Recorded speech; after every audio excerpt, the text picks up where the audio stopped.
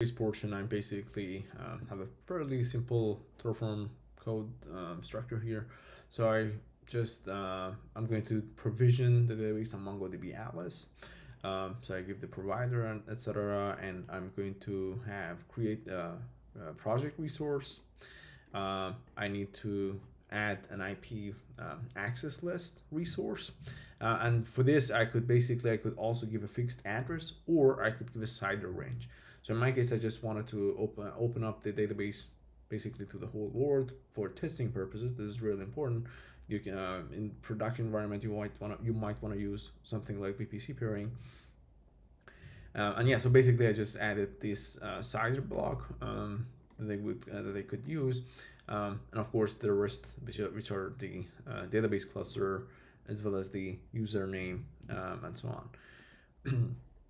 And I'd like to also, as mentioned, I'd like to output the connection string so that the developers can access it and use that in their application. So yeah, this is basically the part that kind of basically offers that connection string. And yeah, I also, as you notice here, I haven't hard coded any secrets. I'm using them, all of them, as provider. As variable. I will show them how I can actually. I will provide the values to these variables right in a moment.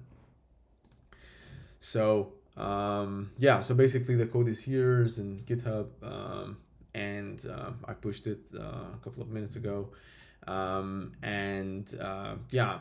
So before I can create a Terraform workspace in my Terraform Cloud, I need a couple of things. From my MongoDB subscription, so I need to have this API key, an API secret, which I can create like by clicking on. Basically, it's the UI is fairly self-explanatory, and I also add the permissions that I need for my for this API key. I also need the organization name, which I will be providing in my Terraform.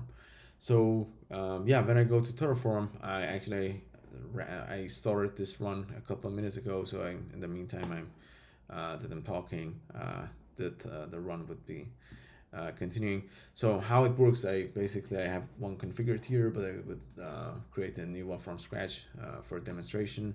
So I go here, I choose my the repository, which is MongoDB Atlas. That's this one. I use it. I connect it to my GitHub, and after when I create it, let's say another one. And yeah, after creating the workspace, as you know, this Terraform Cloud is parsing the configuration so that it learns what variables need to be provided. So these are the variables, as you also saw in this variables file. And now you would need to provide the values here. Yeah, so the great thing is that these are not exposed in your GitHub or your Git repository, and yeah, so they're pretty much safe to use.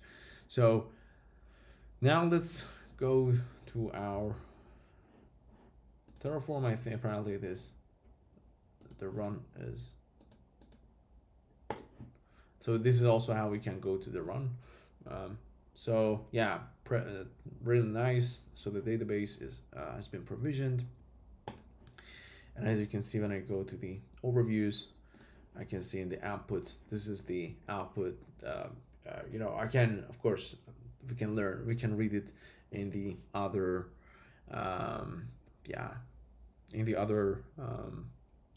workspace that we are going to create after this one.